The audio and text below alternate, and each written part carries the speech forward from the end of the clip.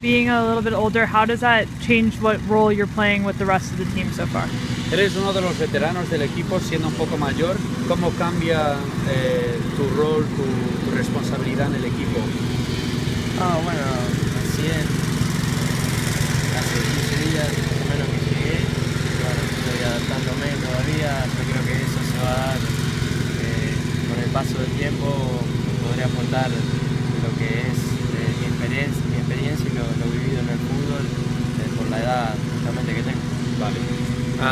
He's only been here 15 days, but he definitely thinks that in the future, with the experience and the things he's lived in football, he'll be able to import some of that veteran leadership to the team. But right now, he's only been here 15 days, so it's hard to say. How well do you know Santiago Biglieri, and how did he impact you coming here? ¿Qué bien conoces a Diego Biglieri y cómo te impactó esa relación para venir aquí a Portland? Bueno, Diego fue fundamental para que yo pueda estar acá. Bueno, tenemos una relación de hace más de 10 años, somos muy amigos, soy el padrino de su hija, y bueno, es una relación de hermanos. I've known Diego for about 10 years, and he was fundamental in my coming here to Portland. I'm the godfather of his daughter, and so he was fundamental into me coming here, and he's like a brother to me. Is your ultimate goal kind of to show well here and hopefully get a chance with the first team, or what was the major reason that you wanted to play with T2?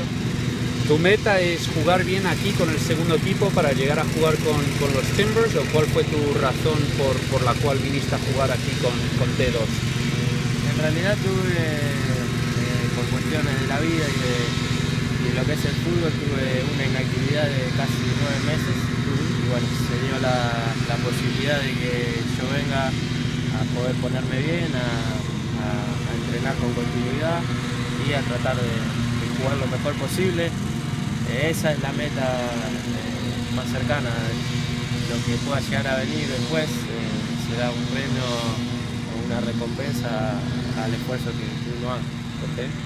Because of life and football, I had an inactivity of 8 to 9 months where I didn't play at all. So the opportunity arose for me to come here, train with the team, then get back in shape.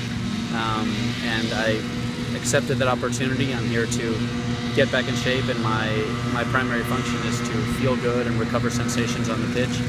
What comes after that, we'll see. And are you looking forward to having a first regular season game this weekend? ¿Vas a disfrutar de tener un primer partido oficial de temporada este fin de semana?